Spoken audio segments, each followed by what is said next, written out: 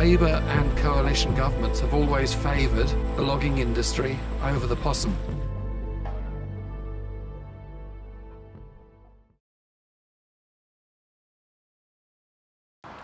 Leadbeater's possum, Victoria's faunal emblem, continues to face threats of extinction due to unsustainable logging practices, natural disasters and lack of political intervention.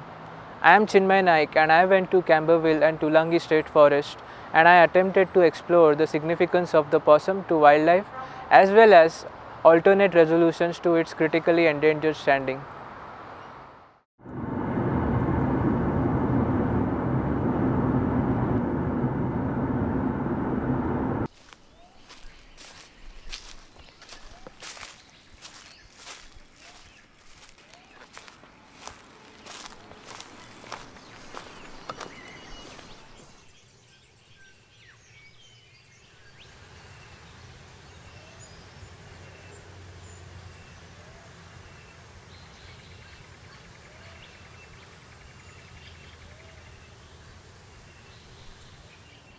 Eric Wilkinson, who rediscovered the Leadbeater's possums in 1961, narrates the story of his fascinating endeavour.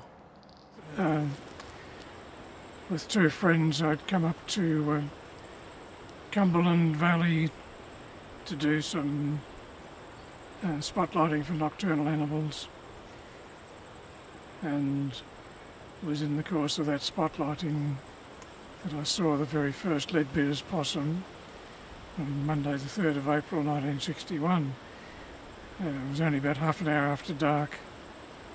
I heard a small animal moving in shrubbery alongside the track we were on, got the spotlight on it and realised it was the size of a sugar glider, but it had a narrow tail and no gliding membrane, and that was the moment when I realised I was looking at a Leadbeater's possum, which at that time was thought to be extinct.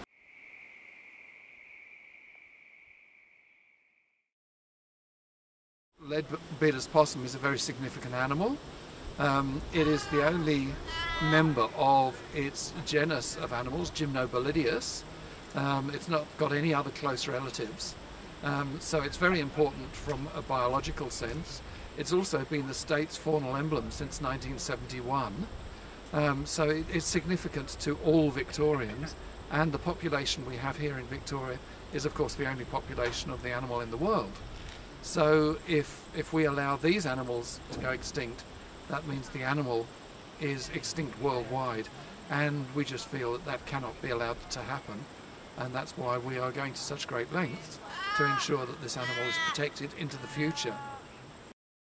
You know, you hear about sustainable forestry and sustainable logging, and today I've learned that sustainable logging is a bit of an oxymoron, not really very true, so that's been an education. Made me feel a little bit bad about using as much paper, so I'm going to try and use a little bit less paper. Endangered wildlife, I mean, again, I've learned a lot about that today. I had a passing kind of knowledge about it, so it's been interesting to learn. And I'll probably change a lot of the paper habits. I've got to be honest about that. I really didn't realise there was no such thing as sustainable logging, really, so that's been a shock. Environment groups like Friends of Leadbeater's possum have taken matters to the federal courts, whereby they have questioned Vic Forest compliance with the regional forestry agreements as well as the Environment Protection and Biodiversity Act. So the situation with the legal case is that while the case is going forward, a number of coops in which Leadbeater's possum and or greater gliders have been identified are being protected from being logged.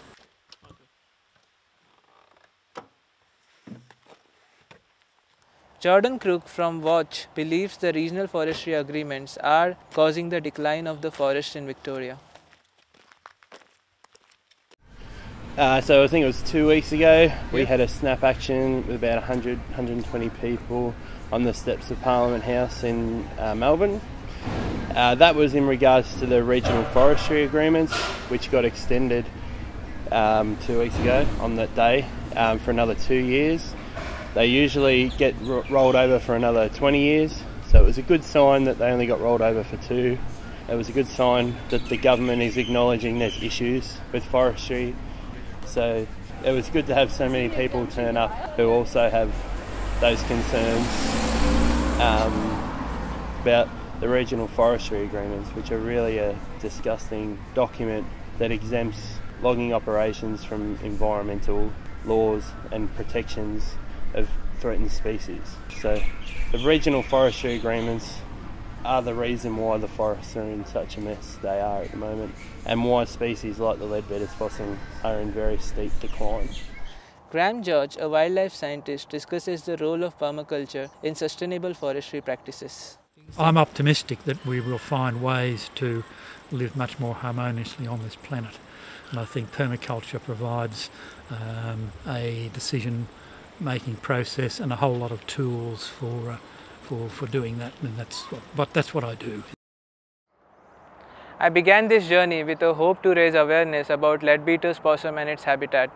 Victorian forests are our responsibility and we must protect them. The federal court judgment has ensured that there will be no human invasion for 10 months from today.